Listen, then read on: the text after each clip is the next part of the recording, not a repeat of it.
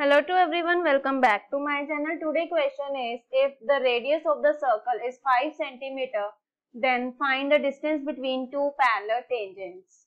So first of all, we draw here the circle and the parallel tangents. Parallel tangents, one tangent is here and parallel tangents means opposite to this point is here.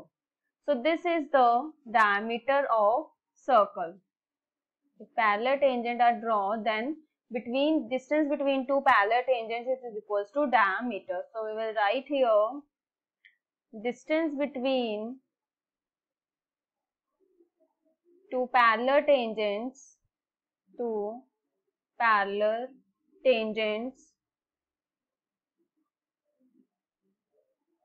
is equals to diameter, and diameter is equals to double of the radius.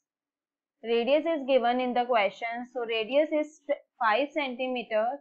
So 5 to the 10 centimeter. The distance between them is 10 centimeter. This is your answer. Thank you.